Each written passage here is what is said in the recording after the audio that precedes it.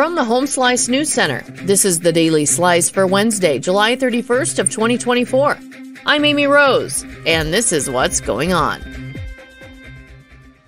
The State Department of Transportation is rally ready as they have turned on their temporary traffic signals around the area for the upcoming Sturgis Motorcycle Rally.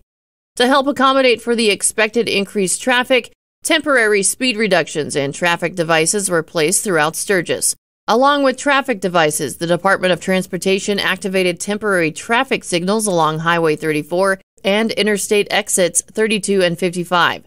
The traffic signals are now fully operational and will be in place until August 12th. Speed limits will also be reduced in some areas of I-90, Highway 34, and Highway 79 beginning August 1st until August 11th. With only days before the start of a new school year, South Dakota is still short on teachers. Here's Gary Matthews with the details.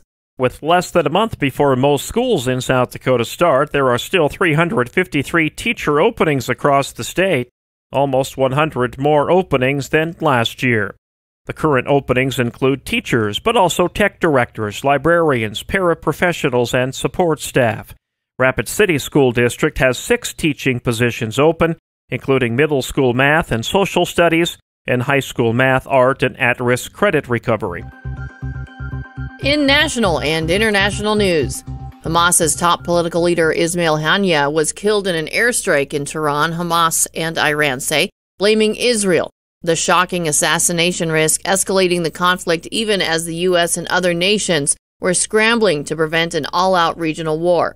Iran's supreme leader, Ayatollah Ali Khamenei, vowed revenge against Israel over killing a dear guest hours after Haniyeh attended the inauguration of Iran's new president. Israel has not commented on the strike, but it has vowed to kill Haniyeh and other leaders of Hamas over the group's October 7th attack on Israel that killed 1,200 people. Boeing has a new CEO. The company said Wednesday that aerospace industry veteran Robert Kelly Ortberg will take over as CEO next week, replacing David Calhoun. Boeing is announcing the new CEO as it reports a loss of more than $1.4 billion in the second quarter.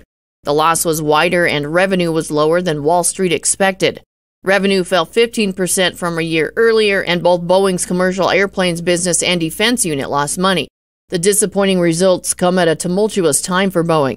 The company agreed to plead guilty this month to a federal fraud charge in connection with its 737 MAX jetliner and 2 crashes that killed 346 people.